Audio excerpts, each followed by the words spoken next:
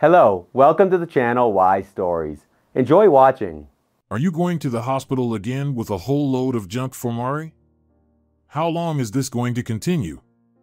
Victor angrily asked Senora Delgado when he saw her in the kitchen. Marina had been in the hospital for 6 months already.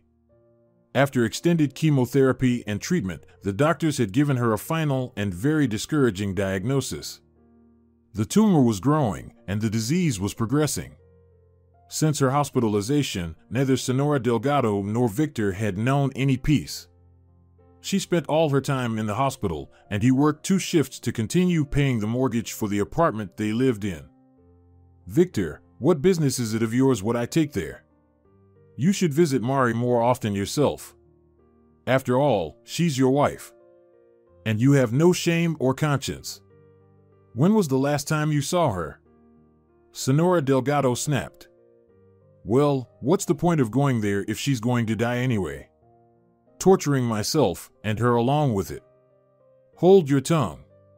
By the way, I earn money so that you can buy all this nonsense that she's not allowed to eat anyway. And we keep spending. We're spending again. I pay for groceries. I've been paying the mortgage for over a year now, even though the apartment belongs to Mari. I'm only registered here thanks to your kindness of heart. I already work 2 jobs without weekends or holidays. And you dare to reproach me for something else? It's better for you, Vico, to shut up. He's paying, the hero, he worked overtime, poor thing," Senora Delgado said sarcastically. "And in previous years, who paid for everything? You never earned good. Either you leeched off Mari for a whole year, or you made ends meet with odd jobs. Shame on you. All your life, Mari earned more than you, worked hard, and never had a moment of rest. And now look at the result. And don't even mention the apartment. In all 15 years of your life together, you didn't pay the mortgage or even the utility bills once. And now you're working so hard only because you don't want to end up on the street. Your mother is not a stupid woman. She pushed you onto your wife's shoulders when she had had enough of you, you scoundrel. I don't understand what my Mari saw in you. And what you've been living on all these years, like you had a gold mine, so you should thank me and Mari. You'd be living in a 1-bedroom apartment at best right now if I hadn't agreed to sell 2 of my rooms and give you money for the down payment. Well, as for me moving here, don't complain, those were my arrangements with Mari. I need somewhere to live too. And what about the apartment belongs to her, not to you, thank yourself. You only got married after 5 years of living together. And even if you had done so earlier, I still wouldn't have allowed you to get a single square meter. Don't anger me, Vico. I can still give you a piece of my mind, and I'm good for it. Well, Mari dies, and we'll see whose apartment it is. Or you think after funeral immediately I'll gather my things and disappear somewhere? You won't wait. You, dear Senora Delgado, will go to your country house to live. I'm the legal husband, so all property is joint. And these 5 years we lived without the stamp, I'll easily prove in court that we were a family. Don't worry, we'll see who owes what to whom." He went to his room, quickly got dressed, and loudly closed the front door behind him. Senora Delgado sank onto a stool near the table and cried. "Lord, why did my girl have to tie her life to such a wretch? And I told her that everything was written on his face," she thought to herself. Marina met Victor back in her student years. She was never a beauty and envied those girls who had no shortage of suitors. They were invited to movies and cafes, walked home. They regularly received gifts, flowers, chocolates, perfumes, whatever the young people from simple families could afford. Many of them spent their days in pairs and worked at warehouses at night to pay for everything their girlfriends could dream of, young and not spoiled by male attention students. Marina, who was gifted with tall stature, a flat figure, and poor eyesight, could only dream of such attention. In school, boys never paid her any attention, and the most unruly ones teased her as Four Eyes and Sparrow. She felt terribly embarrassed about herself, hated her unattractive body, and cursed the glasses she had to wear constantly.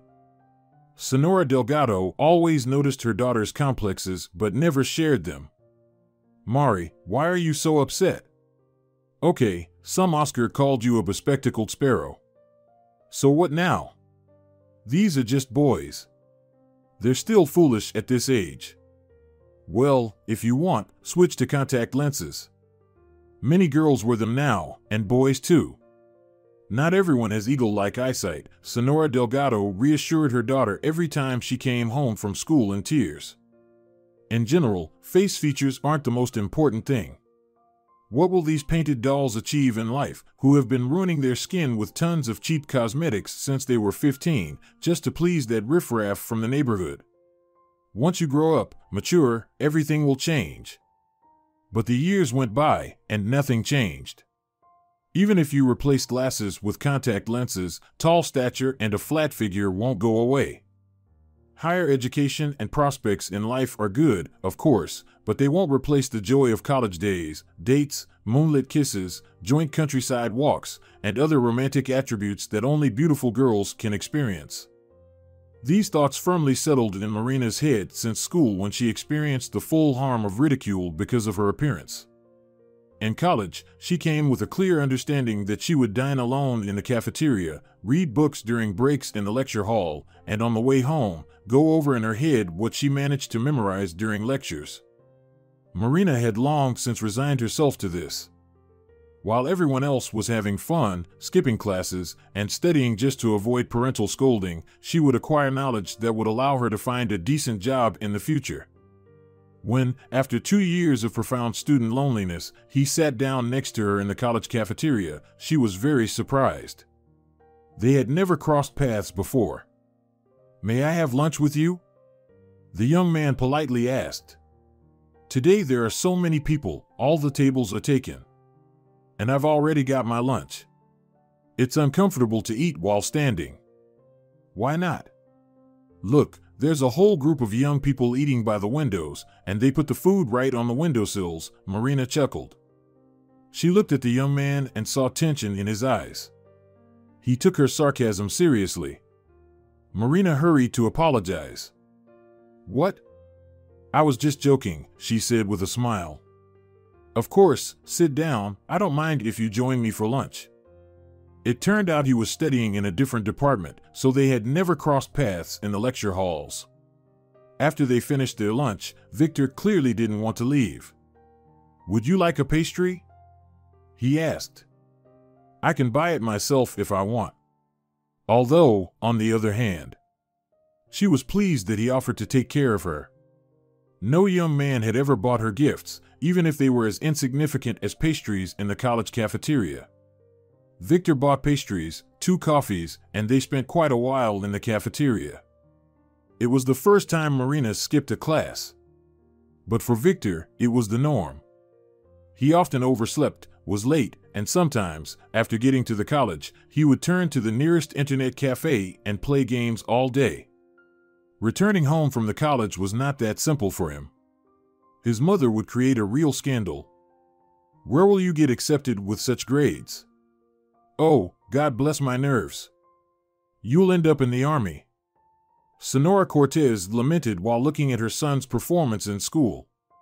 Mother's predictions came true. Victor struggled to pass exams and could only get into the paid department. Well, what could be done? They would have to pay. "Son, just don't skip college so they don't expel you. Otherwise, you'll end up in the army," Senora Cortez lamented, mentally calculating whether her savings would be enough to pay for her son's education and live on if, by chance, she lost her job. She raised Victor on her own, and there was nothing more important to her than her son's happiness. With age, this excessive care began to annoy him. Since school, he had been thinking about how nice it would be to move out from his mom's place, but he had nowhere to go. "Mom, why are you so obsessed with the army? They might draft me, and that's it. People serve only for a year nowadays. If I get expelled, I'll just go serve, and that'll be the end of it," Victor responded to his mother's comments. "Are you a fool? What about hazing? What if you end up in a hot zone? Try not to study, and I'll give you a good scolding," Senora Cortez threatened. "You know me, I have a strong character. I strongly advise against defying me. Do what I tell you, and everything will be fine in your life. Once you get your diploma, I'll find you a job. I have some connections. And then we'll see. The main thing is to have an education and a job." Victor was afraid of his mother. She was a tough person with a dominant character. Her word was always law in the family. She divorced Victor's father when Victor was just a year old. He couldn't handle her pressure. Only as an adult, Victor understood that. Although his mother claimed that she had kicked his father out of the house because of his drinking and partying. "Your father.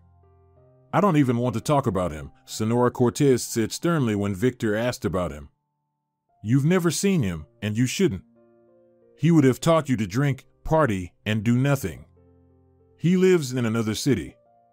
After I kicked him out, he left, and I never saw him again. Thank God I haven't seen him in years, and it's better not to know him at all." That's how Senora Cortez responded to all her son's questions about his father. And he never tried to find out anything himself. It wasn't worth it. Victor was convinced that if his father loved him, he would have found a way to communicate with him. And since he had never even tried to meet in all that time, it meant that his son wasn't needed. Victor didn't want to delve into other details. It wasn't his business. Meeting Marina changed his life. When Victor sat down next to her in the cafeteria, he didn't even think that things could turn out so well. Like her, he had never been popular with girls. Short and with a fairly stocky build, all of this didn't add to his attractiveness, despite having a handsome face. But he still wanted to be in a relationship. After all, he was no longer 15. His body demanded it, and the prospect of living his whole life with his mother was not appealing. A few months after they met, he asked Marina out. She was over the moon with happiness. Victor set aside money for flowers and cafes from the pocket money his mother gave him. He had no intention of combining his studies with work. It was too much of a burden. He understood that she found him attractive, and at a certain point, he decided that they should move in together. The question of where to live was resolved on its own. By that time, Marina already knew about Victor's difficult relationship with his mother, so she offered him to move into one of Senora Delgado's rooms. At that time, they were living in a good communal apartment not far from the center of capital. Senora Delgado owned 2 large and spacious rooms that she inherited from her mother.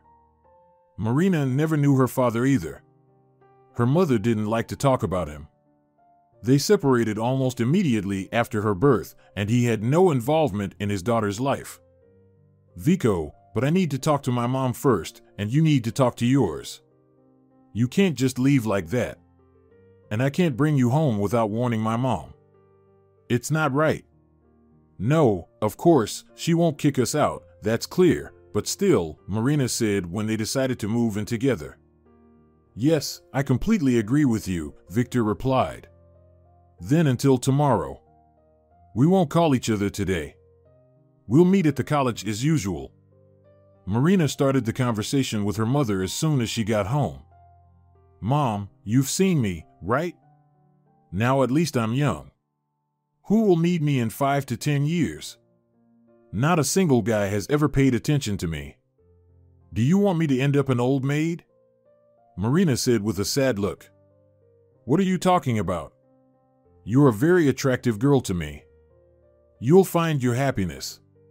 If there's no love between you two, then why move in together? Keep dating, and then we'll see." "Mom, I love him. He's good, kind, and not stupid. He's getting an education. We're a perfect match for each other. We'll have a good family." Senora Delgado didn't want to lose her daughter. She was afraid that if she insisted on her position, Marina would leave home. She had no choice but to agree.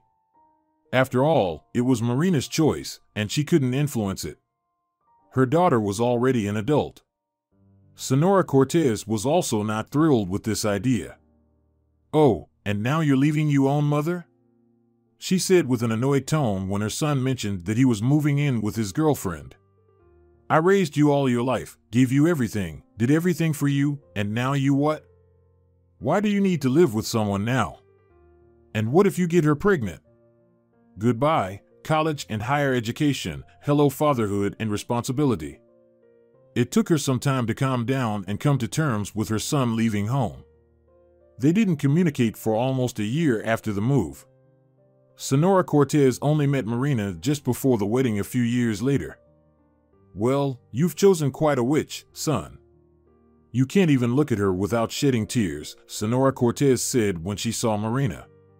You're such a good boy, and you couldn't find anyone prettier?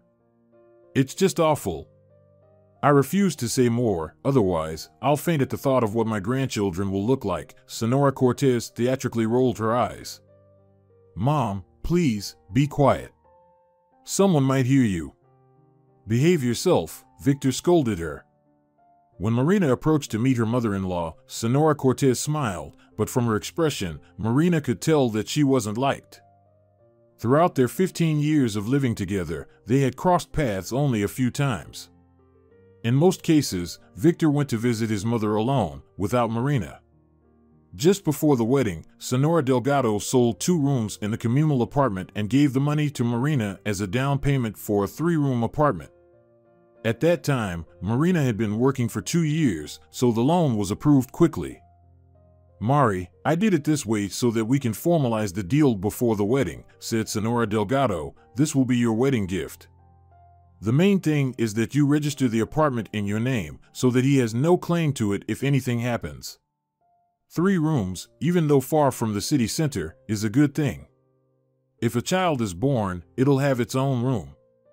We'll transfer ownership immediately after birth. But if not, it's still better to have space than to be cramped. Mom, what are you talking about? We're going to register Victor no matter what, he's my husband. And you'll live with us, these are your funds, so you have the right to live in this apartment, Marina said. She was grateful to her mother. Of course, living in a room, even in a very good and decent communal apartment, or in a 3-room apartment with her mother was incomparable.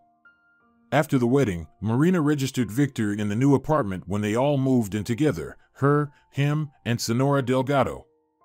Husband and wife should be registered at the same address, as Marina believed. She didn't consider any other options. They lived reasonably well. Marina worked as an economist and earned a good income. True, most of the money went towards the mortgage, but Marina didn't complain.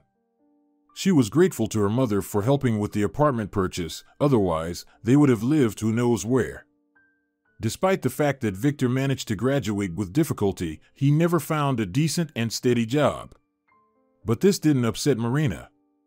She supported her husband in everything.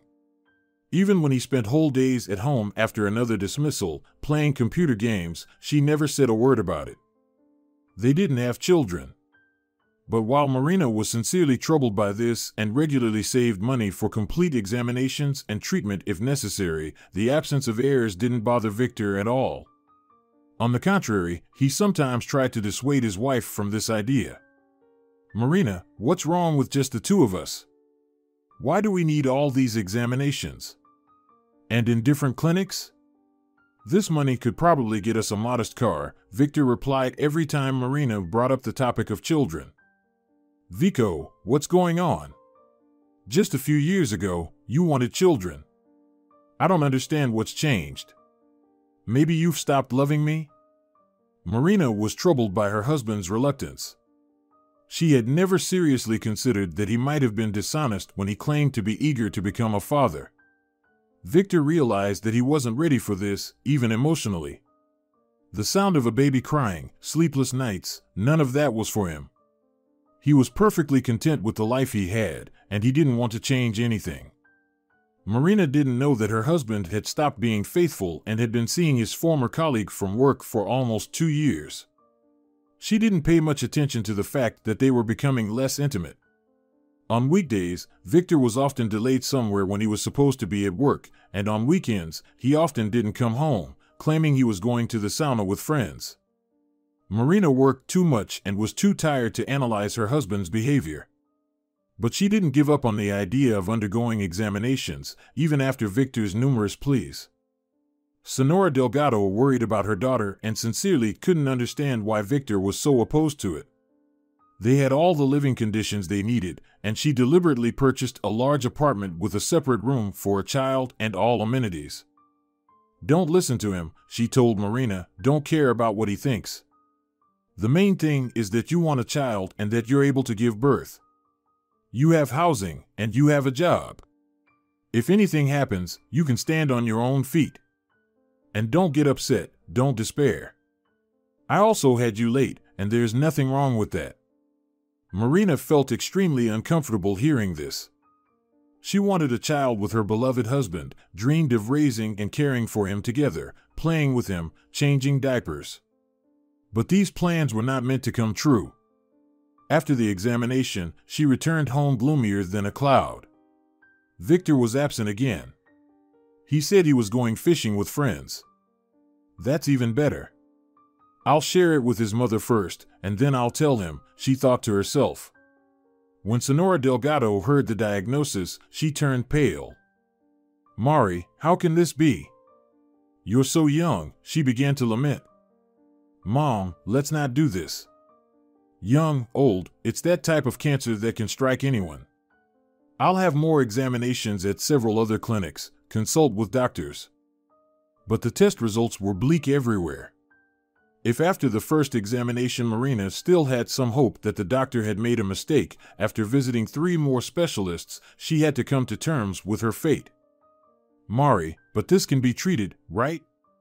You will undergo treatment, won't you?" Senora Delgado understood that this was a rhetorical question. Marina would undoubtedly undergo treatment, and Senora Delgado would do everything to help her recover. But there was no guarantee that the treatment would be successful. 6 months of chemotherapy had yielded only minor results.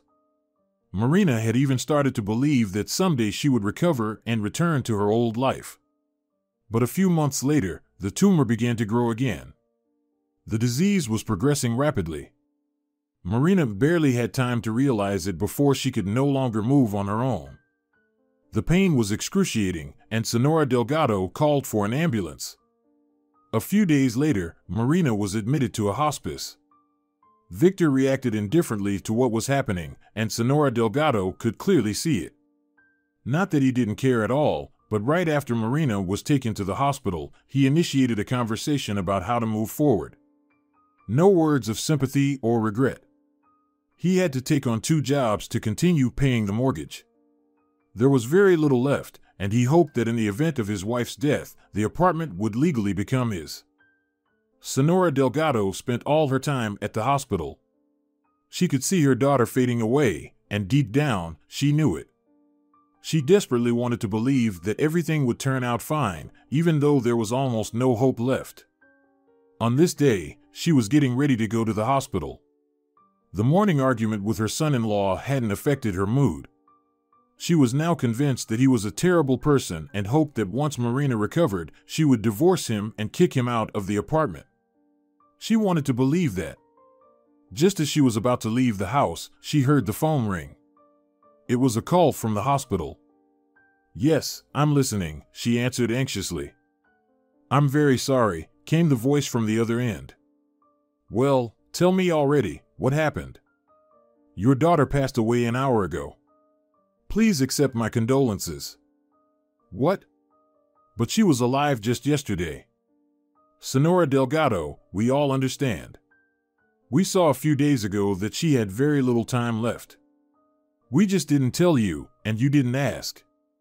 We will contact the morgue and let you know when you can pick up the body. Bring the necessary documents. Once again, my condolences."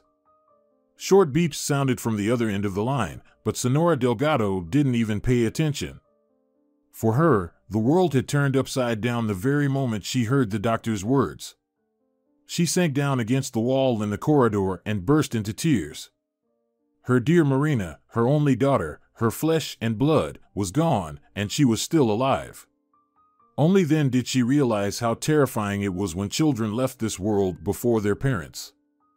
"I'm going to the country house for a few days, want to visit the church," talk to the friendly priest, and be alone," said Senora Delgado after the funeral. "Don't you dare cause any trouble while I'm gone. I'll deal with you when I get back. And, Victor, you should consider moving in with your mother. No shame, no conscience. You stood at the funeral like a statue and acted at the memorial service as if you hadn't buried your wife but had come for a tea party. Shameful." "It's not for you to reproach me, Senora Delgado," retorted Victor. "Leave your morality to yourself. We still have to divide the property in 6 months. Don't forget that. I've been paying the mortgage for the past year and still am, so I have no intention of giving anything up to you. Victor, I've told you everything. You won't get anything, don't even hope for it. Marina bought this apartment before she married you. And my money was spent on the down payment, which can be easily proven. Don't count your chickens before they're hatched. You can go live with your mother if she'll have you, of course. Although I'd kick such a son out of my life. We'll see who gets what," replied Senora Delgado. "The court will force you to reimburse me for the money I paid for the loan or allocate me a share. In any case, I won't be leaving here for the next 6 months. I'm registered here, don't forget. And if you think I'm not serious, I might as well quit my job and stop paying the mortgage. Your pitiful pension won't even cover half the payment, so the bailiffs will kick you out long before 6 months. Then you'll go with me, Victor." "What nonsense are you talking? Have you lost your mind completely? Who's the one losing their mind here? I told you everything. Go to your country house, have a safe trip." Senora Delgado closed the door behind her and headed for the bus to the house. The journey was not short, and she needed to arrive by evening. On the way, she thought about the need to close the mortgage early when she returned. She had savings, but would they be enough to pay off the loan? In the worst case, I can pay for a few months and then find a job to cover the remaining payments, she thought to herself. She set a goal for herself to evict Victor from the apartment. Unlike her daughter, she had never felt any sympathy for him. He had never become a family member for her. He always acted solely in his own interests, never thinking of anyone else, and had practically driven Marina to her death. Senora Delgado held Victor responsible for her daughter's death. He had never been a source of support or stability for the family. Unfortunately, she also felt responsible for not raising Marina to be more self-assured, and she blamed herself as a mother. For many years, Marina practically worked for a single mortgage. Yes, she had decent income, but the payments were quite substantial, and the lion's share of her salary went toward repaying them. She even supported her husband. He clung on like a tick. Got used to living off his mother. Same story here. When I want to, I work. When I don't, I don't.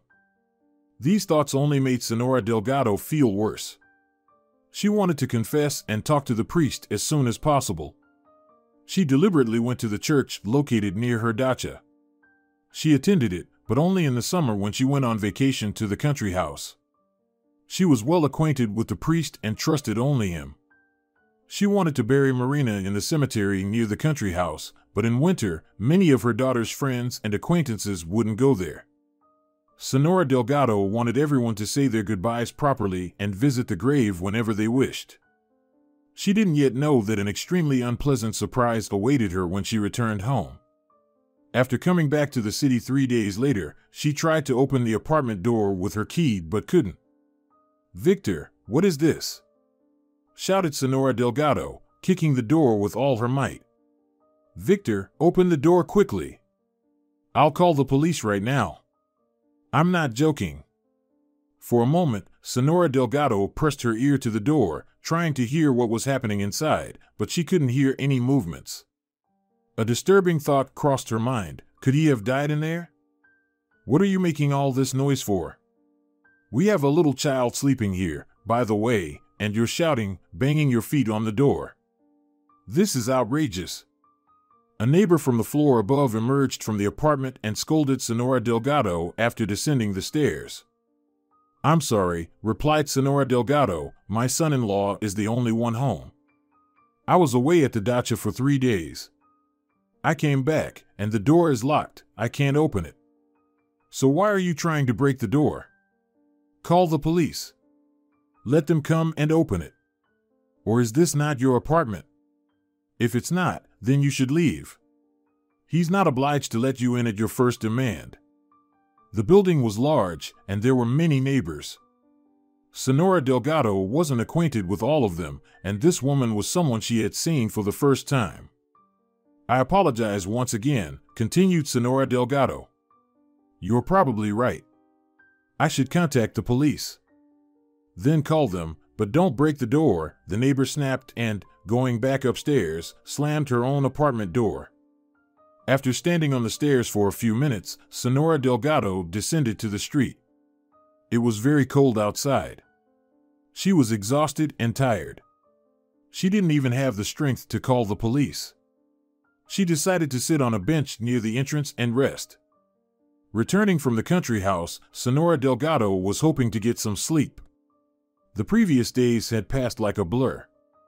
Each day, she visited churches, prayed for her late daughter, and hardly slept because nightmares haunted her.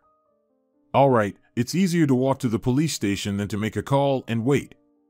After all, they might not even come, she thought to herself and quietly made her way to the tram stop. The police station was about a 30-minute walk from her home. Senora Delgado wouldn't have been able to cover such a distance on foot. Sitting in the tram, she thought about how she could simply call locksmiths, showing them her registered address and her passport. They wouldn't have the right to refuse. However, she had suspicions that Victor deliberately changed the locks, but she couldn't understand why he would do that. Was he counting on the fact that she wouldn't make a scene and, freezing outside, would return to the country house for half a year? Living in a semi-rural house in winter was very challenging, but it wasn't just about that. Why should she give up the apartment into which she had invested all the money she had, fully paid for with her late daughter's earnings? Why on earth? Arriving at the police station, she thought that it was actually good that things turned out this way. Now she had a legal opportunity to kick this scoundrel out of her house. But it wasn't that simple. Hello. I have this situation. My son-in-law kicked me out of the house and changed the locks. Who can I turn to? Senora Delgado asked the officer on duty when she entered the police station. Hello, please explain in more detail how he kicked you out of the house. Are you registered at the residence where he changed the locks, and are you sure he actually changed them? Maybe something happened to him? Yes, I am registered in this apartment.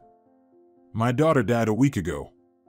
We lived in the apartment together, me, her, and her husband. The apartment is registered in my daughter's name, and both I and my son-in-law are listed on it. I went to the country house for 3 days, and when I returned, I couldn't get into the apartment. Are you sure everything is okay with your son-in-law? If you're suggesting that he's so devastated by his wife's death that he took his own life, it's unlikely, Senora Delgado replied sarcastically. Write a statement. We can open the apartment based on the need to check for an accident. What kind of accident? She asked, slightly confused. I told you, my son-in-law kicked me out of the house. How can locks not open? Obviously, they were changed. What else could it be? Write a statement, the officer on duty said, handing Senora Delgado a piece of paper and a pen. How long will it take for the apartment to be opened? I have nowhere to go, not even a place to spend the night. I would like to get into my apartment, where I am registered and have the right to reside according to the law. I've heard you. As soon as you write a statement, our team will go with you. We'll open the apartment, make sure everything is fine with your son-in-law, and then discuss your family situation further. Most likely, what happened between you falls outside our jurisdiction. You'll need to resolve it in court, as it's not a criminal matter. But he had absolutely no right to kick you out of the house since you are registered there. We'll get to the bottom of everything. 2 hours later, the police team opened the apartment. Senora Delgado immediately noticed a pair of unfamiliar women's shoes in the hallway. She rushed into her daughter's room and found Victor sleeping alongside another woman. The room reeked of alcohol, empty bottles stood on the floor, and there were remnants of food on the plates. So here's your son-in-law. As you can see, he's alive, well, and even looks quite good, said the police officer. Senora Delgado grabbed the blanket from the bed, seized the frightened girl by her hair, and dragged her down the hallway. The police officer had a hard time pulling the enraged woman away from the girl and tried to calm them both down. "You wretch! You scum! Get out of here!" shouted Senora Delgado. "Don't touch me! Let me throw her out into the stairwell!" She yelled at the police. "Please calm down. Otherwise, I'll have to hold you accountable for assault and hooliganism as well," the police officer said sternly. "I'm sorry. But you understand, my girl hasn't been buried for long, and he's already lying in her apartment, in her bed, with some tramp. What a scoundrel, my God!" Senora Delgado burst into tears, and the police officer continued to console her. He genuinely felt sorry for this poor woman and sympathized with her grief. "Here, take my passport," the blonde girl handed her document to the police officer. "My name is Alejandra, it's all written there. Just so you know, I'm not a prostitute or anything like that. I came to visit him. We've been dating for a long time, over a year." "You wretch!" Senora Delgado exclaimed again, staring at the bewildered Victor, who, due to his hangover, was struggling to understand what was happening. After reviewing the documents, the police officer returned Alejandra's passport. "Everything is fine, you're free to go," he said. Alejandra rushed into the hallway, looking stunned. She quickly put on her jacket, her boots, and left the apartment. "Now, let's sort this out," suggested the police officer. "Senora Delgado, let's allow Victor to get dressed. Afterward, he'll provide us with his documents and explain what happened. Then, I'll clarify your rights and responsibilities." Senora Delgado had no energy left even to be angry. She could only think about how her dear Marina must be turning in her grave, witnessing all of this. Half an hour later, Victor, the district officer, and Senora Delgado gathered in the kitchen. "Victor, please explain what happened. Your mother-in-law stated in her complaint that you kicked her out of the house and changed the locks. When she came home, she couldn't access her own residence," the investigator said. "Well, you're aware that my wife passed away, right?" "She probably told you," began Victor, his speech slurred from the effects of alcohol. "And who is the heir to the wife?" "Right, the lawful husband. So, I'm the heir, and I have every right to change the locks. As for this one," he looked contemptuously in Senora Delgado's direction, "a la Victor through the courts. Once I sober up completely, I'll go to court and kick her out." "I must disappoint you," the investigator continued. "Senora Delgado is registered here. This is her permanent place of residence. You can only formalize your wife's inheritance after 6 months, but you won't be able to become the sole owner of the entire apartment in any case. If your wife didn't leave a will, then according to the law, you will receive only half of the apartment, and the other half will be inherited by your mother-in-law, Senora Delgado. You can't evict her under any circumstances, so you'll have to coexist on the same property until the inheritance is settled. Afterward, you can complete all the necessary paperwork and sell the apartment. Changing locks is strictly prohibited, and you will be held accountable for it. You can only have guests in the house until 11 p.m. unless you've made other arrangements with Senora Delgado." Victor became visibly tense. Anger and hatred flickered in his eyes. Completely losing control, he lunged at the police officer, shouting, "I'll take care of you right now, you damn lawman." 2 police officers pulled Victor away, restrained him, and handcuffed him. "We'll take the man to the station. Let him think about it for 15 days. Draw up a protocol for hooliganism," the police officer told his colleague while holding Victor's hands behind his back. "And you, sir, if you keep causing trouble, we could extend it to 30 days. Give the keys to Senora Delgado. They're on the table." In the room, Victor grumbled discontentedly to himself. "Senora Delgado, please check, and then we'll say our goodbyes," said the police officer. She went into the room, took the keys, opened and closed the door several times. "Everything is in order," said Senora Delgado. "Thank you for your help, for your promptness. Thank you for coming. If it weren't for you, I don't know what I would have done then. Thank you." "No need for thanks. It's our job. And don't worry so much. Regarding the apartment, consult with a good civil lawyer. I would help here, but I don't understand anything about it," the policeman said with a smile. Senora Delgado closed the door to the apartment, walked into the room, and collapsed on the bed. She was so tired over the past few days that she could barely grasp reality. She fell asleep almost immediately. Worries temporarily took a back seat. In reality, they were just beginning, and she understood that perfectly well. "How dare you file a report with the police about my son?" Senora Cortez burst into Senora Delgado's apartment at 8 in the morning and immediately started accusing her. "I'm asking you again, how dare you? Last night, I called my son, couldn't reach him. In the morning, I started calling morgues, hospitals, and came to the police to report a missing person. And now it turns out he's been in the lockup since yesterday. Do you even realize what they might do to him during these 15 days? Senora Cortez, let's calm down, go into the apartment, and we'll talk like reasonable, civilized people," Senora Delgado calmly replied. "You're yelling so loudly the whole staircase can hear you. I couldn't care less about you and your neighbors. I'll go in, yes, with your permission. You seem to think this is your house only. But I'll only go in to tell you everything I think of you, and I'd be glad to never see you again.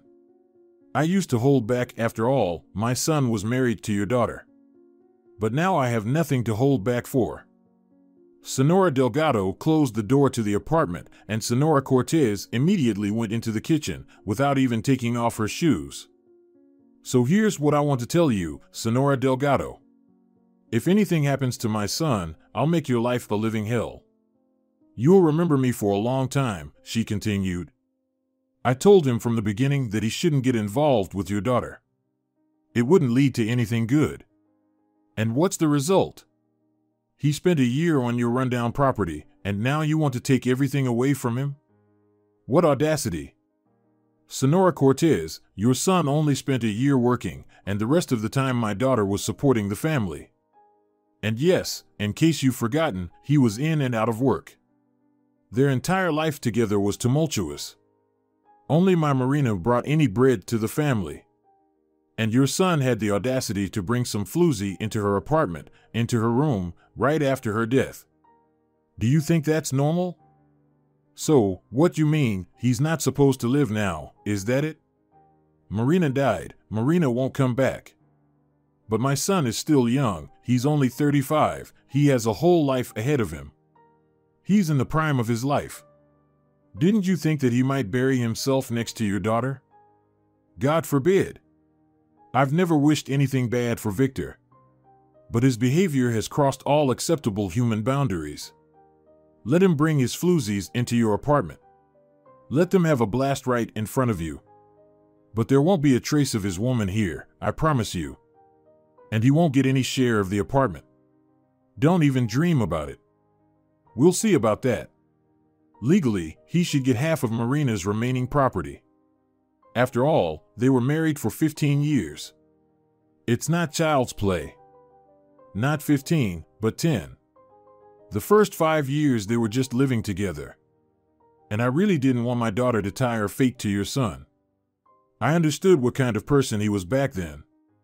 My son did Marina a favor when he married her. She saw herself in the mirror and, unlike you, didn't have illusions. She evaluated her husband and did everything to keep him from leaving. Who else would need her? You, Senora Delgado, have too high an opinion of your daughter.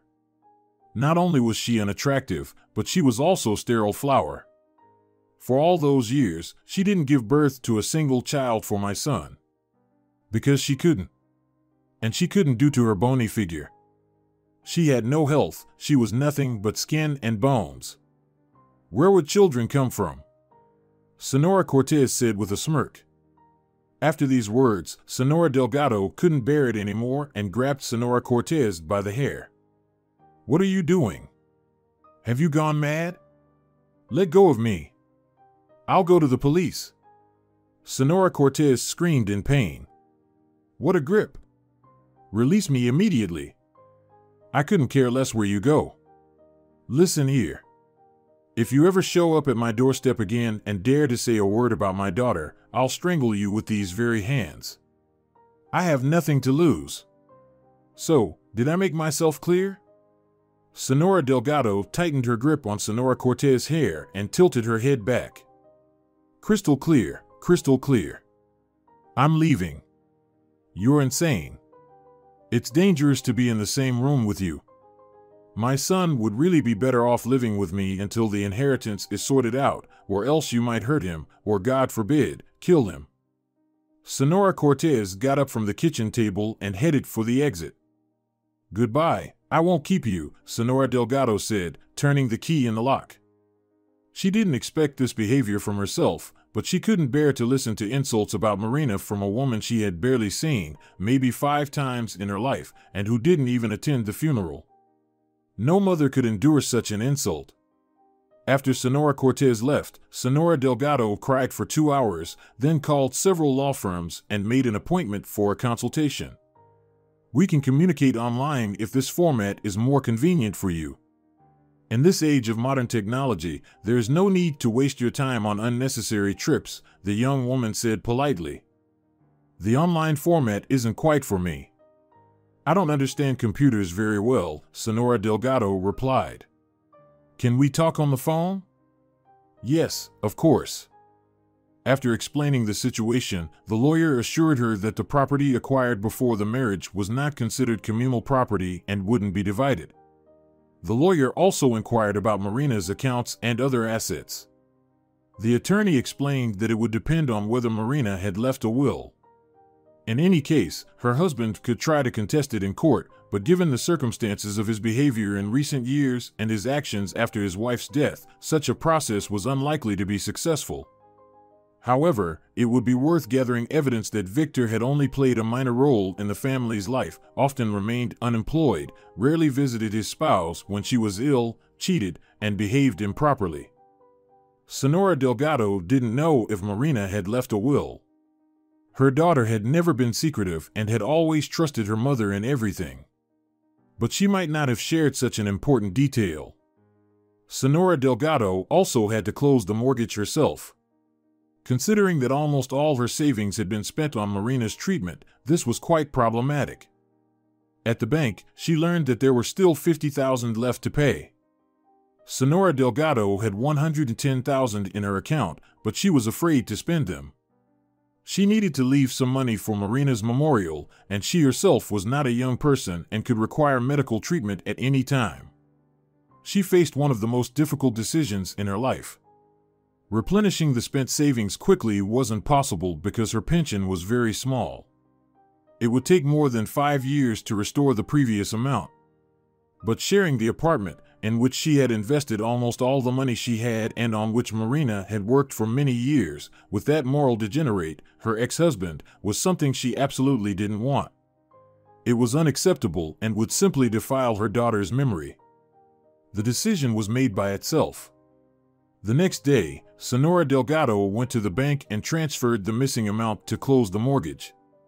Then she went to the funeral home, made a down payment for the monument, and scheduled its installation for a month later. Returning home, she felt calm and free for the first time in a long while. The problems were solved, and even though partially, she didn't experience such strong stress anymore. And, of course, she didn't know what awaited her ahead. 15 days later. Why haven't I been able to reach you for 2 weeks now? I've been calling and calling, but your phone is unavailable. I saw the notification that you appeared online, and I called immediately. Vico, what's going on? Are you avoiding me? Sandra said in an anxious voice. I apologize for misunderstanding your previous request. Here's the passage with direct speech indicated by hyphens. No, Sandra, I'm not avoiding you. How could you think that? I've just been released from prison. I'm on my way home now, Victor replied. What are you saying? Released from prison, Vico? What happened? Senora Delgado filed a complaint against me because I changed the locks. Well, you remember that scandal. You witnessed it all. When you left, the police officer called us into the kitchen and started explaining our rights and all. Well, I couldn't take it and expressed everything I thought. So, they locked me up for 15 days. Where are you now? I'm going to my mom's place. I'm sure she's already talked to Senora Delgado. Maybe they've come to some agreement, but I won't go back there for sure. It's dangerous. Who knows what else that old crazy lady might come up with? She's completely lost her mind after her daughter's death. Anyway, let's not dwell on the sad stuff. How are you? Vico, we need to meet urgently and talk. It's very important. Sandra, I've just come out of that hellhole. I want to go home, take a proper shower, eat, get some sleep. Let's talk tomorrow. We can meet somewhere in the city. We'll go to a cafe, sit down and talk. Vico, it has to be today. It's really urgent. Okay, I'll head home now. I'll take a shower, eat, get a few hours of sleep, and then I'll come over wherever you say. Is that okay? Yes, all right, we've agreed. Let's meet in some cafe downtown, maybe on Central Street, for instance. Sandra, it's expensive there. How about I come to your area, and we'll figure it out from there? Okay, that works. But I definitely won't be able to sit in my place, don't count on it. Both my mother and father will be at home all day. All right, for now. I'll call you when I'm on my way. He was almost falling from exhaustion as he walked back home. One thing made him happy, it was nothing like Senora Delgado's place. He was sure that his mom had prepared all his favorite dishes for his arrival so he could eat well and get some rest. My dear boy, how are you? Are you all right? Senora Cortez rushed to hug her son right from the doorstep. These 2 weeks had been like torture for her. She'd wake up at 5 in the morning and struggle to fall asleep. She couldn't sit still. Various thoughts, unpleasant ones, kept haunting her mind, and she tried her best to push them away. Oh, look how overgrown you are, my dear, she continued to fuss. Mom, calm down, everything's fine. Yes, it's not paradise there, not even close, but it's bearable. They didn't beat me, and they even fed me. Although I can hardly call that slop they serve their food, Victor said with a smirk and immediately went to the bathroom to wash his hands. Sweetie, I've prepared everything. I counted the days and knew they would release you this morning. Last night, I even called the police just to be sure. If they hadn't let you go, I would have given them a piece of my mind. I've made some pastries. I'll make your favorite omelet now. I didn't prepare it in advance so it wouldn't get cold. Mom, I'm going to take a shower, you can make the omelet in the meantime. While Victor ate, Senora Cortez tried to explain to him why it would be better not to return to Senora Delgado's apartment until the property division was settled. Are you serious? Did she really attack you like that? Victor asked with a surprised and shocked expression. Mom, you're really making a fuss. It's a shame I wasn't there. Vico, why did you bring that girl to her apartment? Why did you get into a scandal? You do understand that all of this will be used against you, Senora Cortez lamented. Why couldn't you meet somewhere else? Why did you change the locks? Mom, it's my apartment, my right. I'm the lawful husband, which means I'm the heir.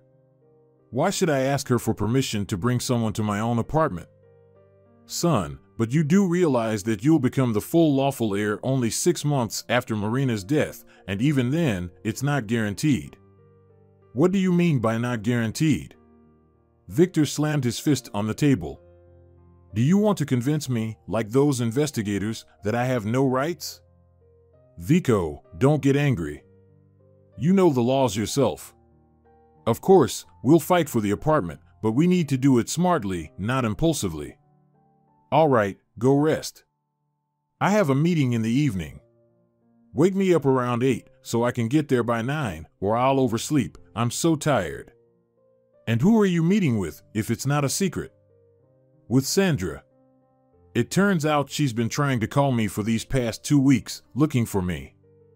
She doesn't have your phone number, and I didn't have a chance to tell her that I got detained for 15 days. Son, is it serious between you two? I don't know, Mom. We met at my previous job, and we started dating when Marina's problems really escalated. I just couldn't take it anymore. You know, she disappears at work, makes plans known only to her, or spends the whole day in the kitchen with her mom. I was exhausted. But Sandra, she's different. I don't know if it's serious. I've accumulated enough in my marriage, so I'm definitely not planning to marry her. Well, you can meet her here. I won't mind. I understand everything. You're a grown man with needs. Besides, I still visit Elena sometimes, or I go to the country with my friends. Just tell me when you need to meet. We can coordinate, so to speak. All right, Mom, thank you so much. You're the best. Victor fell asleep as soon as his head touched the pillow. He didn't yet know what Sandra was going to tell him, so there was no need to worry. But when he heard the reason she called him for the meeting, he was stunned. This was something he definitely didn't expect. It was so untimely and unexpected that at first, he was speechless and didn't know how to respond. So, what did you want to tell me? What's so urgent that I had to come here instead of sleeping after everything I've been through in the last 2 weeks? Victor asked without preamble as soon as he sat down at the cafe table, where Sandra was already waiting for him. Vico, I'm pregnant, she said with a smile. We're going to have a child. He tried not to show that he was in shock. This was definitely not part of his plan. After a minute of heavy silence, Sandra continued. Aren't you happy? I thought you'd be delighted. I'm sorry for asking, but are you sure it's my child? He asked. Of course, it's yours. Whose else could it be? Vico, how could you even think otherwise? No, that's not what I meant at all. I'm sorry. I just wanted to be sure, just in case. So, what are you planning to do? What do you mean? Give birth, of course. Vico, are you really not happy? I thought we were serious about each other. Sandra, have you thought about where we'll live? And more importantly, how? You'll be on maternity leave. My job is very unstable right now. And after that stunt by Senora Delgado and 15 days for hooliganism, it's unclear what will happen. We don't have our own place to live, unless it's with your parents or mine. And there's also the age difference between us. Well, it's not exactly ideal for marriage. What do you mean, not ideal? What are you talking about? Well, think about it. I'm 35. I'm an adult man, I've been married before, and I have no intention of getting married again, at least not in the near future. And you're only 24. You're still very young. Why would you want this?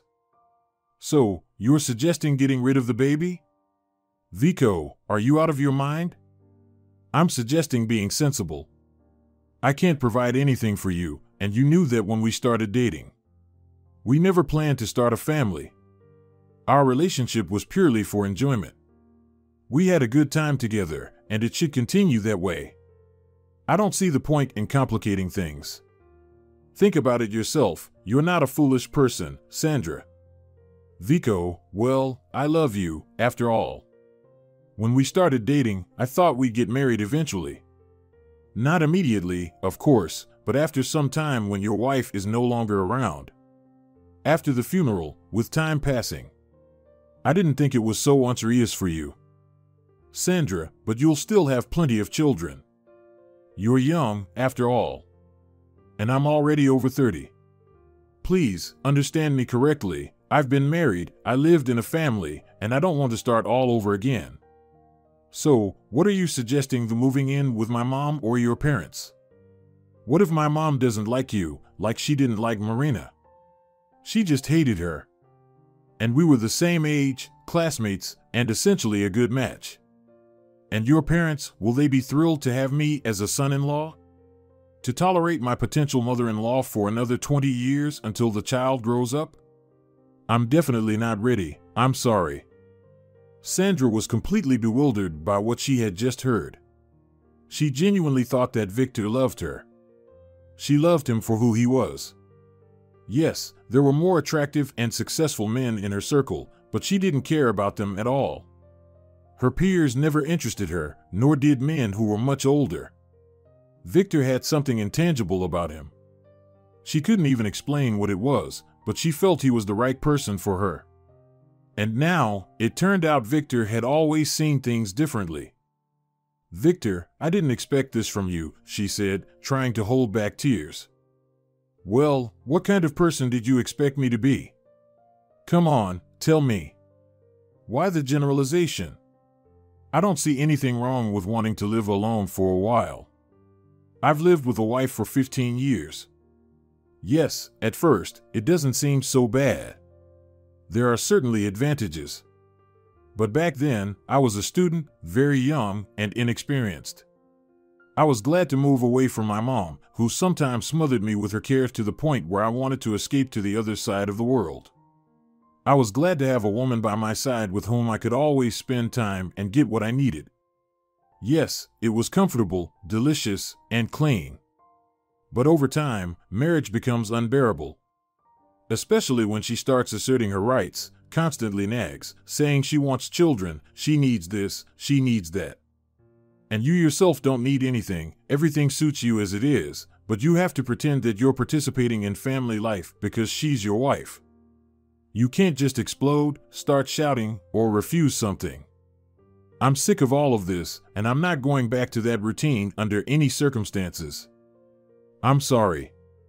Sandra slapped him across the face, tears streaming down her face, and stormed out of the cafe. Victor was very angry, but not at her, but at the situation in general. Lord, how they all annoy me. They've been pushing their way into my life, telling me how to live and what to do. How long can this go on? He thought to himself and seethed with frustration. Having finished his coffee and paid the bill, Victor walked out onto the street and simply wandered around the city for about 2 hours. He associated the fresh air with freedom. The very same freedom he had never actually had. At first, it was his mother who controlled him, then his mother-in-law and his wife, and now there was this Sandra with her child. It was too much for him. After Marina's death, he wanted to inherit and just live peacefully. Alone. The way he wanted, not the way someone else would dictate. Is it really too big a desire to become a reality? He wondered. When he realized he could no longer aimlessly roam the city, he started heading to the subway. Already underground, as he sat on the train and listened to the soothing sound of the wheels, a dreadful idea came to his mind. Throughout the journey, he thought about how to arrange things so that he would be beyond suspicion, and he came up with a plan.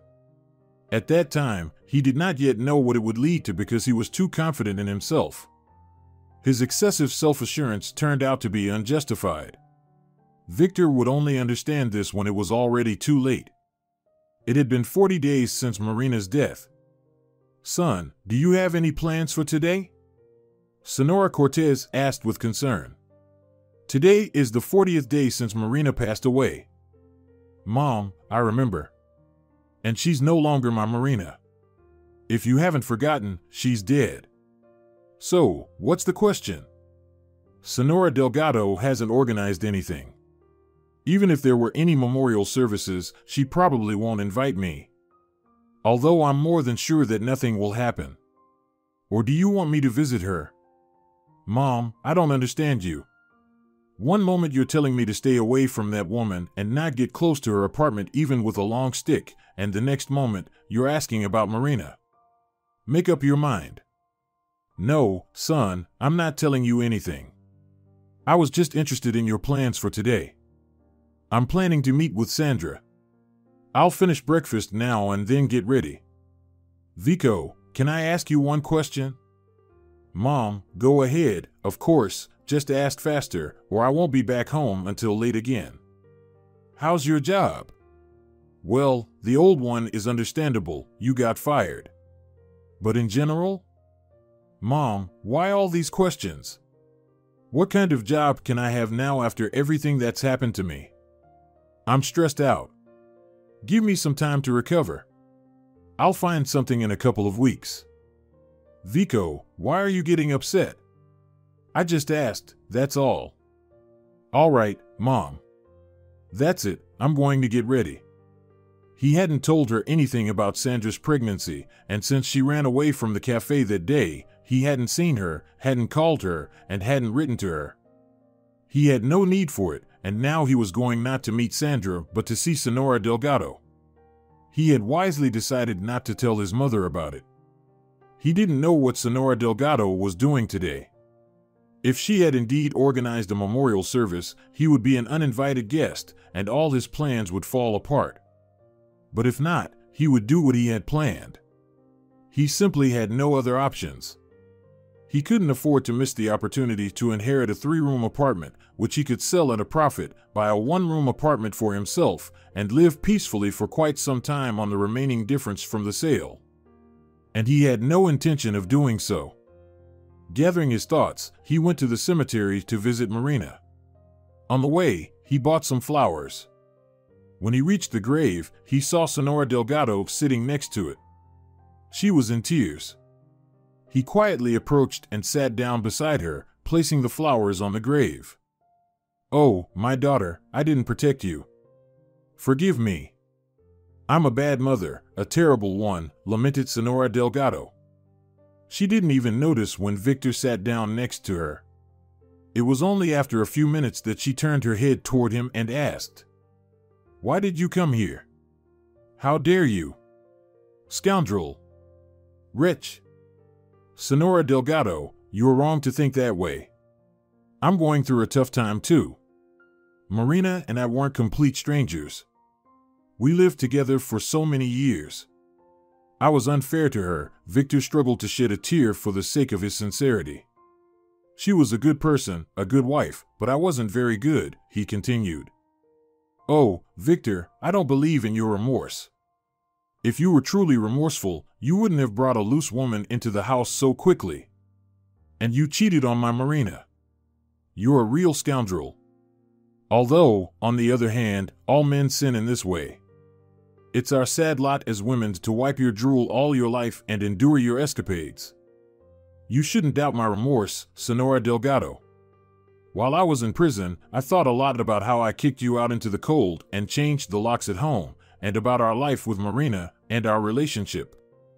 I was wrong in many ways, but you can't turn back time. Besides, I'm not so young anymore to change. Truth is truth. Well, however reluctantly, you're still my son-in-law. We've lived under the same roof for so many years. Let's remember my Marina. We'll sit down, have a drink or two in her memory." At that moment, Senora Delgado was very vulnerable, and Victor understood that. She needed someone by her side right now, someone to keep her company, immerse themselves in shared memories of her beloved daughter, and talk about her and only her.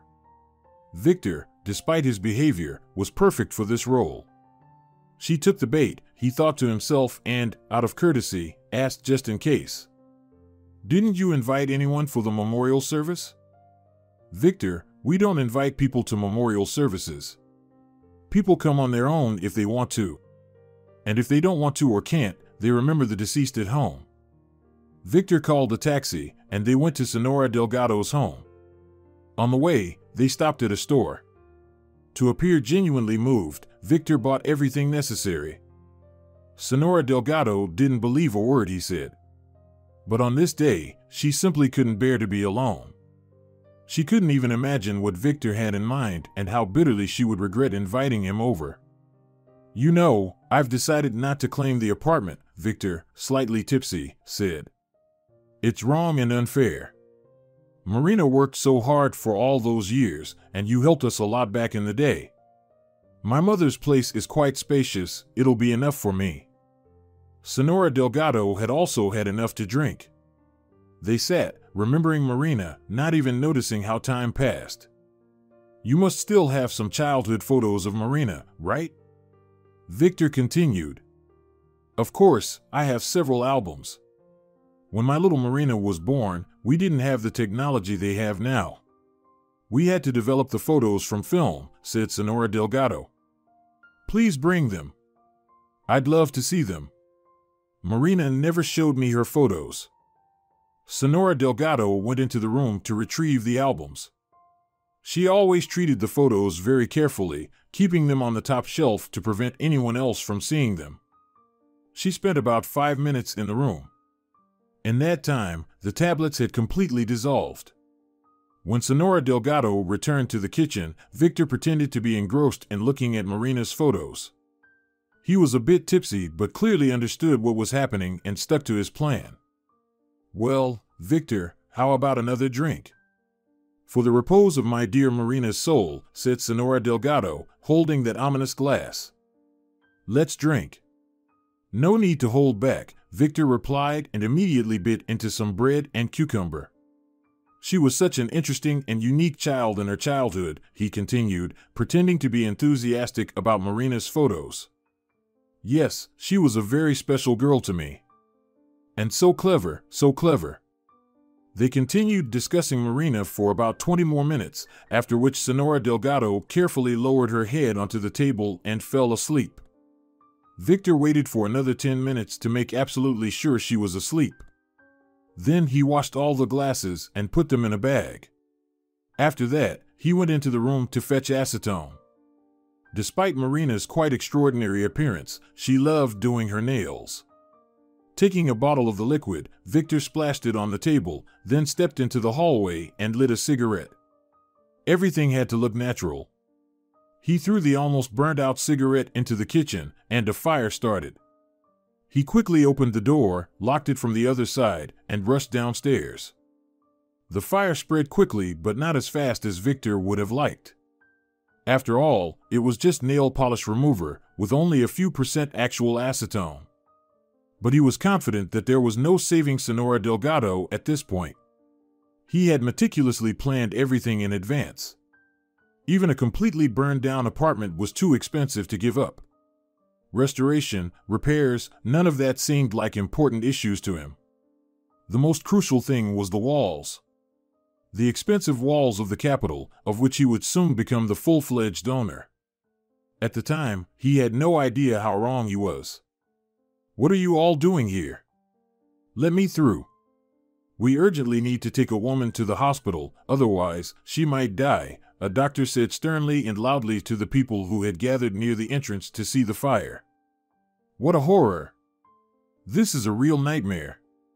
What will happen to this poor woman now? They exclaimed among themselves. Excuse me, do you happen to know what happened here? Sandra asked one of the women standing nearby. Girl, there's a fire. One of the apartments caught fire.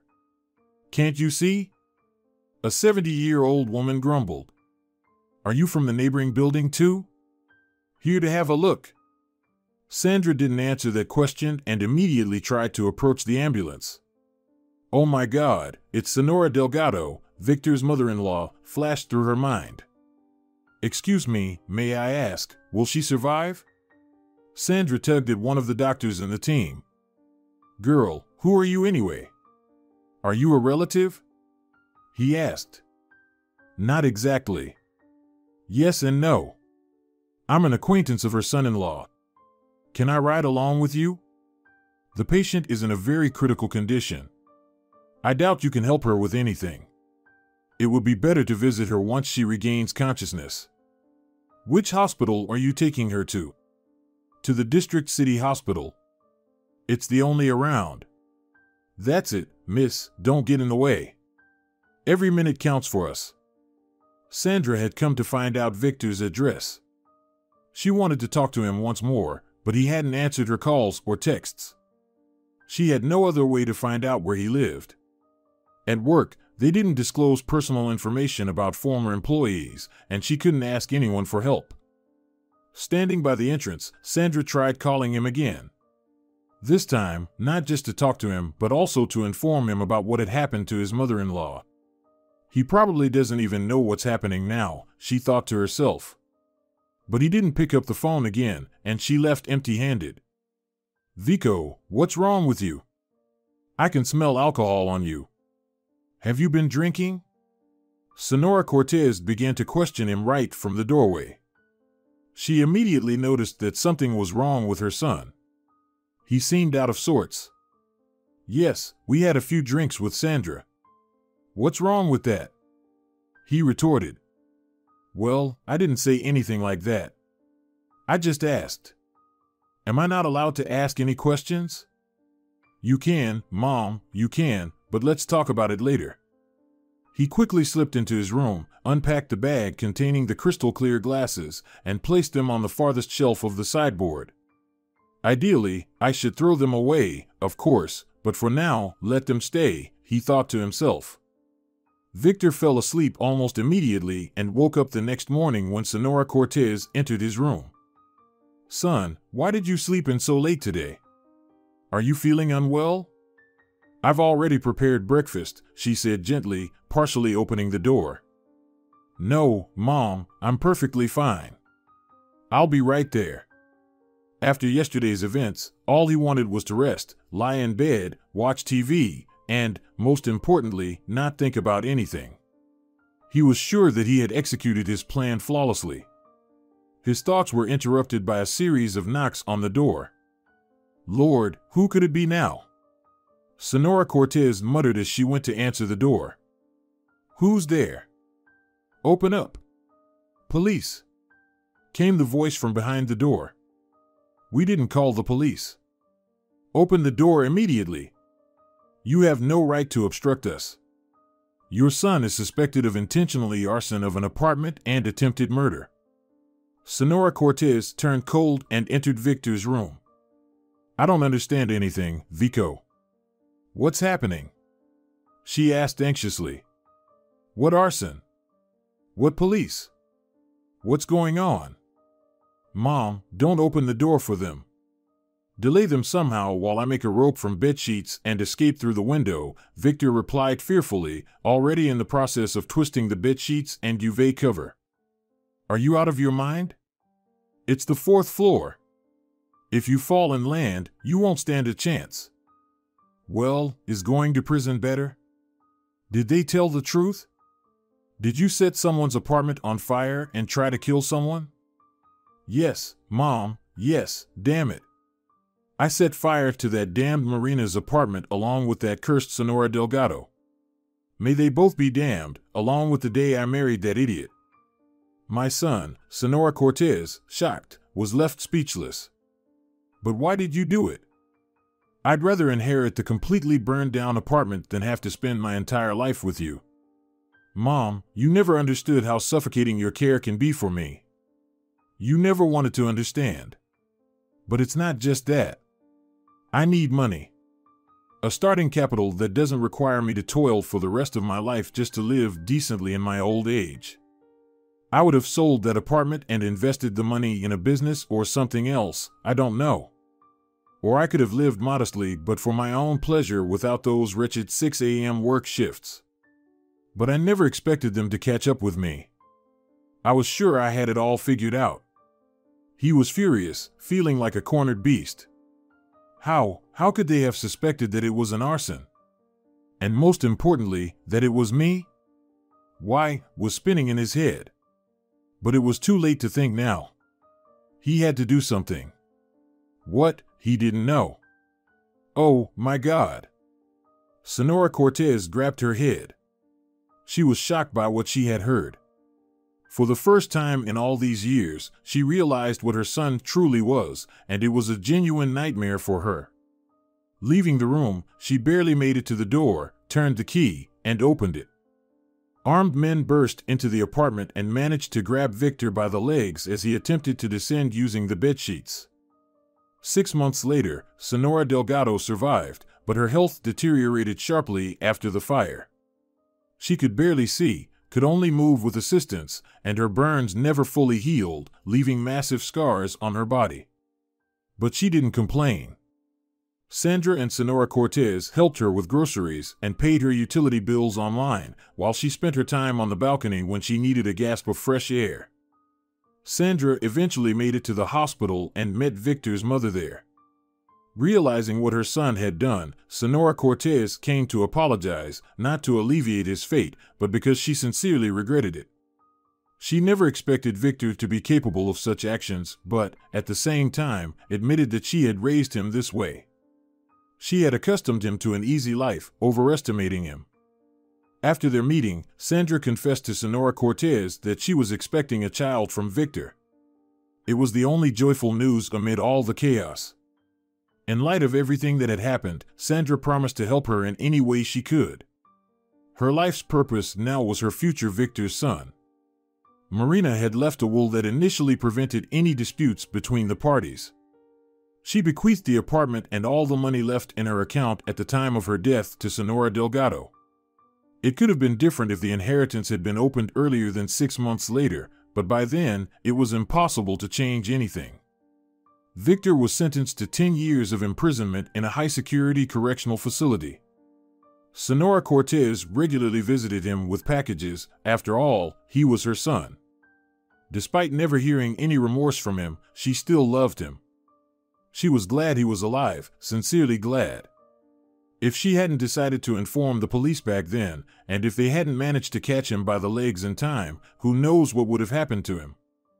This way, there was a chance that he would come to his senses, leave prison as a different person, and start a new life. Senora Cortez believed in that. Since a neighbor had immediately called the firefighters, most of the apartment was saved from the fire. The neighboring apartments were also spared, so they only had to renovate the kitchen and part of the hallway. Before Senora Delgado was discharged from the hospital, Senora Cortez helped her with this. She hired workers who completed the renovation in just a few days. Sandra said she didn't know if she could ever forgive Victor. She wouldn't wait for him to be released from prison. If she met someone else, she wouldn't avoid relationships. She didn't believe that Victor would ever change. However, she wouldn't stand in Senora Cortez's way when it came to her grandson. She had dreamed of it for so long, and she deserved happiness. Sandra believed that Senora Cortez wasn't to blame for having a son like Victor and sincerely hoped that her own son wouldn't be like his father. If you're enjoying it as well, leave a like and subscribe to the channel.